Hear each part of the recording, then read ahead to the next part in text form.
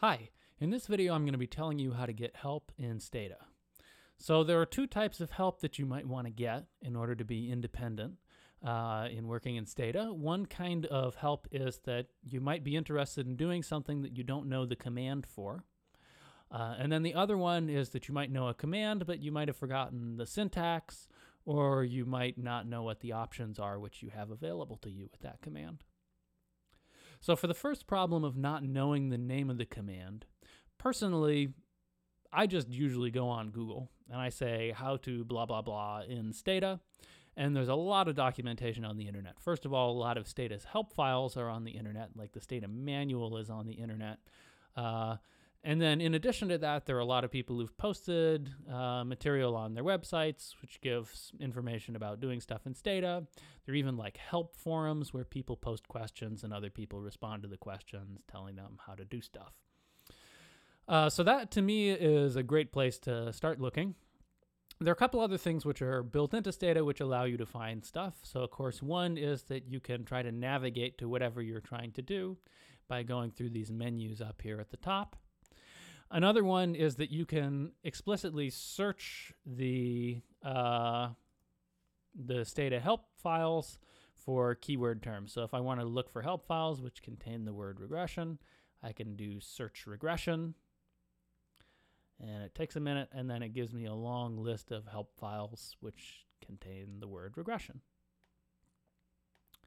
Like I say, I prefer just going on Google because I think it's the most efficient. So that's how to find a command if you don't know the name of the command already. But if you're interested in learning more about a command that you already know the name of, you can just use the command help. And that's going to bring up the help file for whatever you're interested in. So let's say we were interested in learning more about the command summarize. So if I type help summarize, then up pops a window here, which has a lot of stuff which is written in maybe a slightly confusing way, but once you understand it, it's very helpful. So at the top of help menu files, you get the title of the help file. And then under here, you get the syntax generally is the next step. So the syntax will tell you how you actually write out the command. And you'll notice in the syntax, first of all, that a lot of things are in brackets. Anything which is in brackets is optional. You could use this command just by typing summarize and then nothing else. You also notice that a bunch of this stuff is italicized. So stuff which is italicized is something where like the word here is a stand-in. So instead of var list, you wouldn't actually type literally varlist. Instead, you would type in the names of some variables. At the end here, you'll notice there's often something which is comma options. So most commands come with different options which you can write out. You can see some of the options right here directly underneath the command. And typically the options, you write the comma and then you write the name of the option.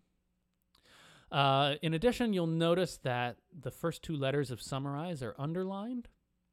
That means that you don't have to type out the full name of the command. Stata is for lazy people. You don't have to type all the letters here. So long as you type at least SU, then Stata will know that what you mean is summarize. You'll notice the same thing under the options. So if I did summarize, comma, detail, instead of doing comma, detail, I could just do comma, D, for example. And then you get a brief description of these options over here, like display additional statistics, things like that. As you scroll down further, of course, the thing which you're probably looking for the first time you use the command is a description of what the command does. So down here you get a plain English description. So it calculates and displays a variety of univariate summary statistics. If you don't specify what the list of variables is, then it's calculated for all the variables in the data set. You'll notice that they also have links to other related help files. So of course I could have clicked where it says var list to see more about what a variable list is. I can also click, they're giving another command here called CI. So if I click on that, I go through to another help file. And I can learn all about this new command. I can then click back up there to go back to the previous help file that I was looking at. So below the plain English description for the command that this help file is for, you'll see plain English descriptions of the options. So, for example, detail produces additional statistics, including the skewness, kurtosis, four smallest and largest values, and various percentiles. Then below that, you often will get an example for how to use the file. So the example here, to work through this example, you can work through this on your own copy of Stata. Every copy of Stata comes with some built-in data sets, and where like normally you would say use and then the name of the data set to bring in the data set. To bring in the built-in data set, you would type sysuse and then the name of the built-in data set. So this is one which is about cars. So then you can enter these commands one by one just to see for yourself what kind of outputs you get when you run this command. You also, for this one, you get a video example, although that's not that common. Underneath that, you can also sometimes get stored results. So after you run the command, Stata can retain some information for some commands. I'm going to talk more about this in a later video. So to show you how to use stuff from this help file, I'm going to go back over here into Stata. So I've already brought in a data set. I've brought in affairs.dta, which is one of the Wooldridge data sets. So if I wanted to summarize the variables, if I just did the basic plain vanilla command with no options, I could type summarize, and I get all of this stuff.